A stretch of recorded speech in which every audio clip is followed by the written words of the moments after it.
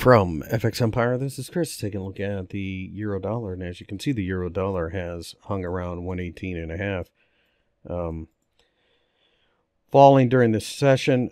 Shooting star from Friday, flexing its muscles. I think we probably go a little bit lower. I don't necessarily know that I would be short of this market, just that I think you're probably got that move coming. Pay attention to the US dollar. That's what's moving this, not the euro.